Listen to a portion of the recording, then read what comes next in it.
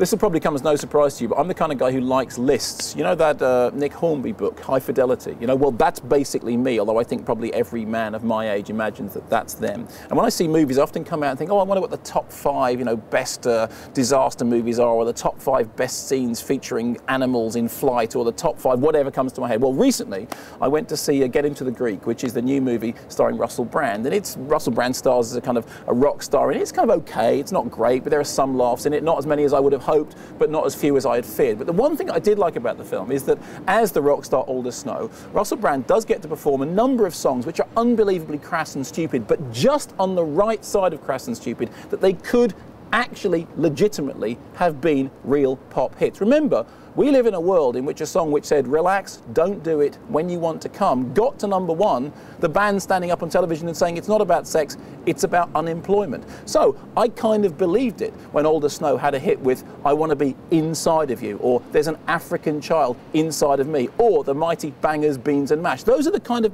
songs that could genuinely have become hits. And I started making a list in my head that I will share with you now of the top 5 pop pastiche songs from the movies and television.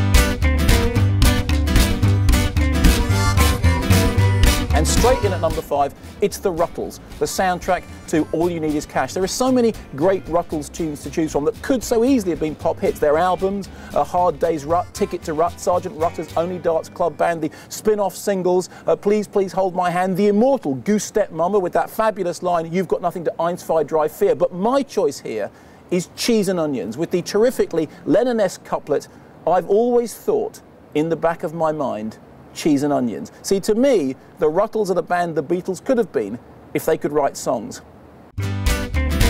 At number 4, a sentimental favourite from A Mighty Wind by Eugene Levy and Catherine O'Hara, Kiss at the End of the Rainbow. It went on to be a highlight of the Oscars. It was Oscar nominated and they performed it live on the Oscar stage. So many great songs to choose from the Mighty Wind soundtrack, including Never Did No Wandering and, of course, Old Joe's Place, E-A-O's. But Kiss at the End of the Rainbow gets it for me. Every time I hear it, I do genuinely start to think, you know, I'm feeling tearful, and not in a funny way.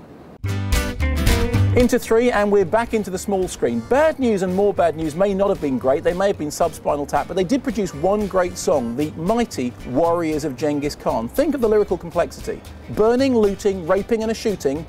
Burning, looting, raping and a shooting. Burning, looting, raping and a shooting, 'cause I'm a warrior of Genghis Khan. As the band themselves explained, the lyrics are political, although more poetical political. At 2, there's a surprise entry from Christopher Rzycki. Now, I didn't even know that this song was a pastiche. I thought it was genuine. You remember Local Hero? You remember the scene in which Victor, the Russian, turns up at the Kaylee and he is invited onto the stage to sing his own favourite song. Even the Lone Star State gets lonesome. Lonesome for a Lone Star man like me. When I was in Pan Am with Bill Forsyth, I said, you know, I've been trying to find the original version of that song because I really like it and I'd like to do it with the Dodge Brothers. He said, well, you're going to have a hard job because that song was written specifically for that film by Mark Knopfler.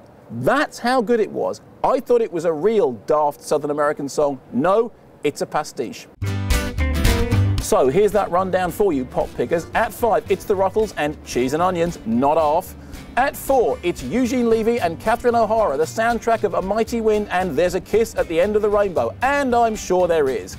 At 3, Bad News, we're warriors of Genghis Khan, aren't we all? At 2, a surprise entry, Christopher Rzycki and Even the Lone Star State Gets Lonesome, and straight in at number 1, no surprises, that it's Spinal Tap from This Is Spinal Tap. But the question is, which Spinal Tap gem is it? There are so many to choose from. Stonehenge, No One Knows Who They Were, or what they were doing, but their legacy lives on, hewn into the living rock. Or perhaps Big Bottoms, or Working on a Sex Farm, in which they took the idea of sex and put it on a farm. But no, it's none of those. My favourite Spinal Tap song is the song which our heroes sing while sitting in a cafe, remembering their first work together in an early skiffle band. It is, of course, the majestic All the Way Home. If she's not on the 515, I'm gonna know what sadness means, and I'm gonna cry, cry, cry, all the way home, all the way home, all the way home, all the way home, all the way home, all the way. Goes on and on like that. And I'll tell you what, I am genuinely currently working on a version of that to play with my skiffle band, and I'll be touring with it this summer.